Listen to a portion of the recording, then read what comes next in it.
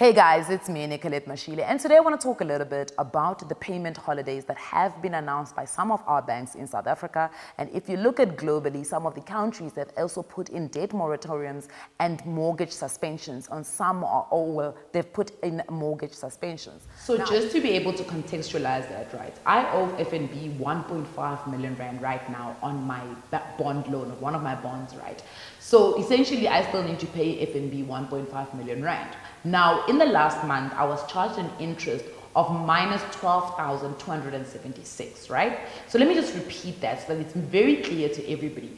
In the last month, I was charged an interest of minus 12,276,000 rand, plus the 57 rand that is charged as a management fee or an account management fee. So essentially, those are the fees that are, and I call them fees because it's an interest fee and plus the management fee. So those two amounts are the amounts that get charged on my account. Remember that the interest is calculated based on the interest rate that you've been given against the outstanding balance that you actually owe the bank, right?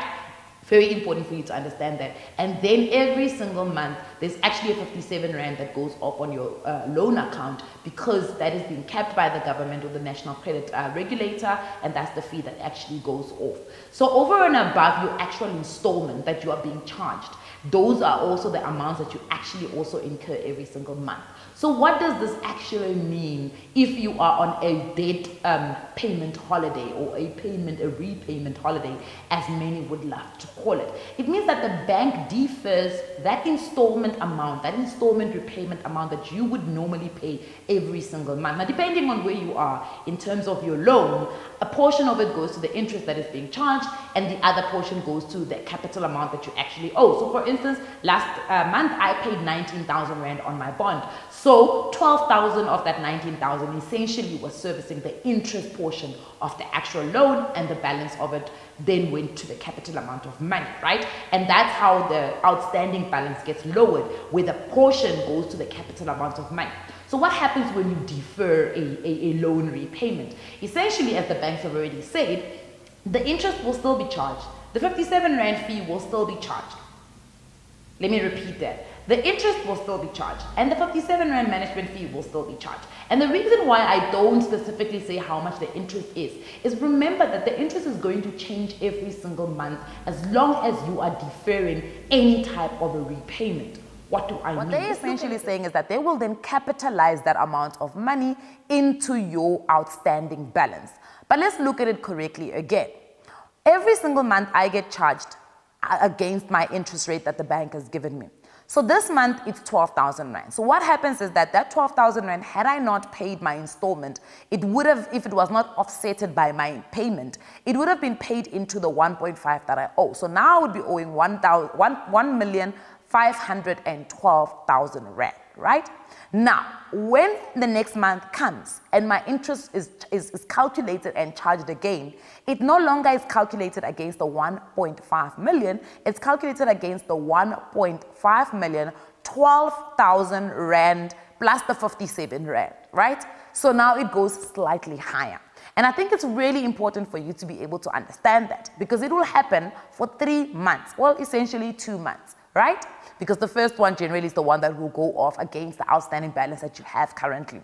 So what then happens that, what the bank is saying is that they will then capitalize that into the amount that you actually owe. So after the 3 months, they will then recalculate a new repayment amount for you. So again, that will probably be slightly higher because they need to be able to recover those 3 months that they actually deferred your payment. Now, if you look at this, you might think, ooh, I don't really want to do this. But what is the payment holiday? What is it supposed to actually do? It is supposed to bring relief, especially to small businesses like Standard Bank has put out, so that they can at least manage their cash flow, which means that they can pay other suppliers if they are outstanding, who might not be able to give them this payment holiday, but also be able to pay salaries for their employees, which is a good thing because we want employees to be paid, especially during this outbreak of corona, where businesses trading is going to be disturbed or interrupted. So on one side, it's really a good thing. But on the other side, in the long run, it might not be good for you. So what am I actually saying? My opinion, and it's not advice, remember, I don't give advice, is that if you are able to service your debt, please do pay it. Don't take a debt repayment or a payment holiday just because you can and because the bank allows it.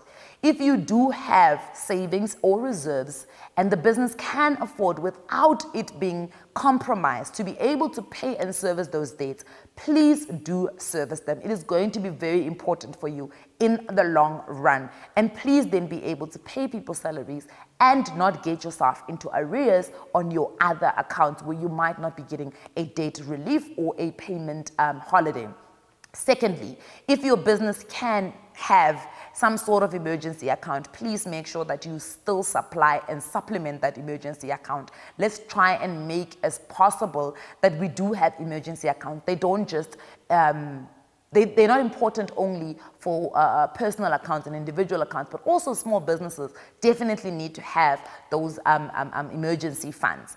And then last but not least, guys, it is absolutely important to start looking at how can your business still stay afloat. What are other ways in which your business can really keep itself going? I am worried myself. I am supposed to be launching the Financial Money Gym in the next couple of weeks. My business is a consultation business. I actually created this beautiful gym where I've put in everything. I've put in a snack bar, I've put in a bar, I've put in a date room or a date fun room. You know, I've gone to the lengths to try and make it as comfortable as possible, create a space where we can comfortably speak about our dates. But the reality is that we do need to have social distancing so that we don't spread the coronavirus. So that means that I can't see clients. I can't start making people pay for membership. What then can I do? I actually reached out to a business similar to mine in the United States in New York, and they said to me, Nicolette, we're using Google Hangouts. We're using Skype, we're using Zoom to be able to consult with our clients. We're creating content for them so that they know what to do right now. So for me, there is a way in which I can mitigate the situation. I'm asking you, and I'm not saying it's going to be easy, but I'm asking you as a small business to try and find ways in which you can keep your business going. And if there isn't ways in which you can make money, you can still keep yourself as relevant as possible by spreading the positive message of all the precautionary measures that the department or the president has actually put out. The most crucial thing right now is for small businesses to be kept alive. Keep your hands on that steering wheel. What about your personal finances? I think the same sentiment goes for personal finances. There might be a debt moratorium that might be put out. There might be payment holidays. In actual fact, this payment holiday thing is nothing new. It's always been there. But of course, it was on a case-for-case basis where the banks were looking at your actual finances and saying, yes, you do qualify. What Standard Bank has said right now is that if you are a small business in good standing and not in arrears, you will automatically qualify. And if you don't want it, you just need to call your bank and opt out. Very important right now that if it does get stretched, and I think in some instances, some of the banks have made some interventions to extend it to even personal and individual banking. Make sure that if you do not need it and you can cut down some way, cut down those destructive expenses. If you are in isolation or you are keeping social distancing or you're working from home, make sure that you channel that petrol money into savings so that you do pay off the debts as much as possible. I again will say, if you do not need the relief from a payment holiday, rather not take one right now. Take it when you actually really need it. As I said, if you really, really need it. And I think the one last thing that is really important as individuals when we're dealing with our personal finances and our banks, remember the banks really, really do not want you to default on your payments. So this is the right time. If you're feeling pressured, if you're feeling under any type of financial distress or pressure, this is the time to be reaching out to your banks. Very, very important, guys. I even last night reached out to my landlords where my gym is going to be, and I said, listen, I'm going to be paying rent for the next couple of months. We don't know what South Africa is going to look like in the next couple of months, and I'm going to be paying rent essentially for business that's not trading, you know.